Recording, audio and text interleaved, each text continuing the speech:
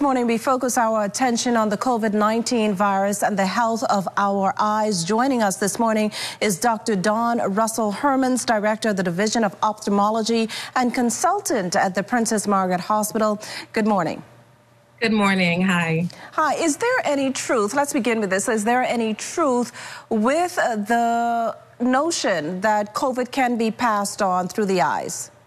Yes, there have been reports and articles published, very rarely, but it has been found in the tears. And so if you happen to come in contact with the tears of an infected individual, it can be spread. And so the recommendations for us as eye care specialists are to definitely protect our eyes and, of course, the nose and the mouth. Now, in response to that, what changes have ophthalmologists made?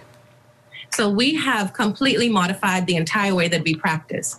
And just in terms of how the patients are booked, we're not seeing any elective cases. We're not seeing any routine cases. We're only strictly seeing emergencies and doing emergency surgery. And so before a patient even comes to our office or to the hospital, we screen them for any symptoms of COVID, any upper respiratory tract infection.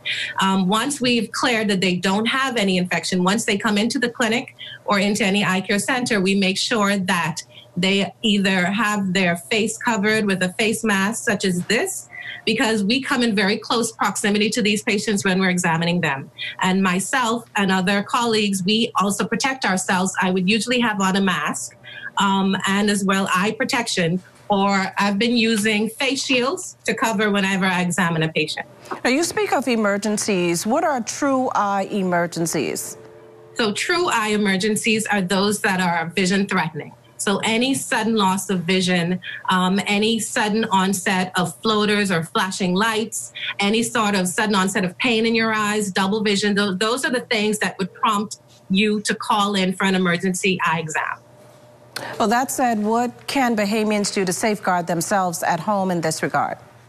So firstly, anybody who has a diagnosed eye condition and is on eye medication, we would want them to stock up with at least two months supply of eye drops. And just like in any other situation, like we advise them, whenever you put your eye drops in, make sure that your hands are clean.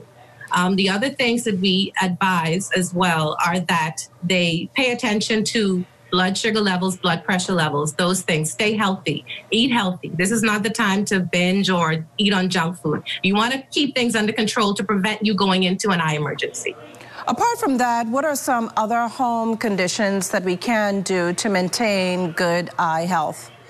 Okay, so there are several home conditions that things that you can do at home that we're advising patients to do if you have common eye things like a stye or like a little cyst on your eye.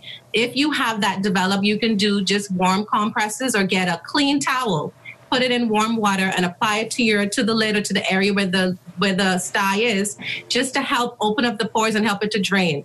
If you happen to get a black eye, provided you haven't had any vision loss or there's not any significant pain, you can do ice packs to that eye. If you have eye allergies, try to keep the windows closed, stay away from fans. And these are just home things that you can do to prevent things getting to the point where you need to be seen in hospital or in the eye care center. Any parting words for your patients or any other concerns you want to note at this time? Well, what I want to emphasize to all of the Bahamian patients are just to stay safe, stay inside. And I usually tell my patients, just remember RSVP, like if you were to reply to an invitation. RSVP meaning R, if you have redness, call us. If you have any swelling, call us. If you have any changes in vision, give us a call. And lastly, P for the RSVP, if you have any pain in your eyes, to call, because that's an easy way for patients to remember the key things that would prompt you to come in to see us during this time. Well, thank you so much, Dr. Russell-Hermans, for joining us on the Morning Edition.